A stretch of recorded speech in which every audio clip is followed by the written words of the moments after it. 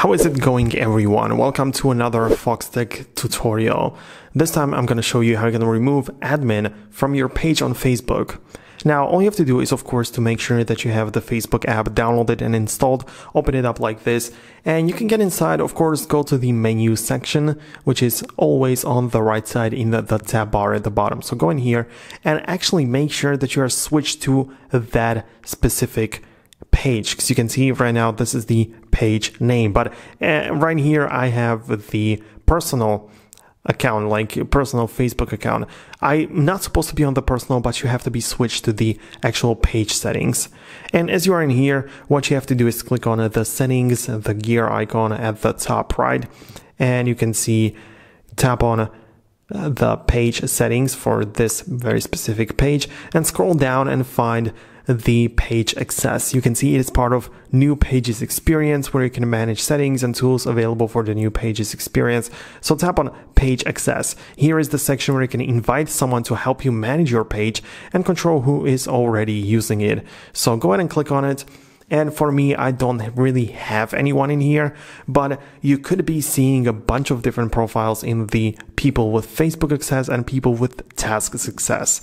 By the way, guys, if you want to know everything about your iPhone apps, you have to click the link down below in the description. It's a 100% free education platform where I publish like video editing courses. There is going to be the All Apps Explained course, which is coming up. It's going to explain every single app on your iPhone. It's going to be really cool. So go ahead and check out that link. It's free to access. So yeah, go ahead and do that right now.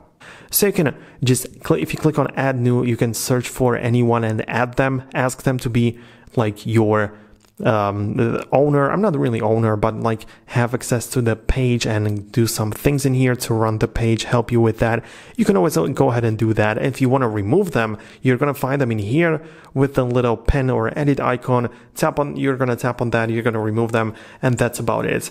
But the most important part is to find the section. So that is what I'm showing you right now. Because yeah, you need to find exactly where this is within Facebook and how you can actually remove them, how you can stop other people from accessing the page that you currently own. So that's about it. Make sure to definitely subscribe to the Foxtecc YouTube channel, because I show you tips like these, and it would be a shame if you didn't use your iPhone to the fullest of its potential. So go ahead and subscribe right now.